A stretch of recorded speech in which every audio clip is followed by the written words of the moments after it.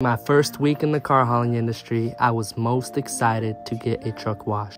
They did a great job. They couldn't wash the inside of the trailer because I had units on it. And I am a little bit upset that I didn't check the weather and that my dispatch didn't tell me that I couldn't get a truck wash. I asked them to check the weather for me as well.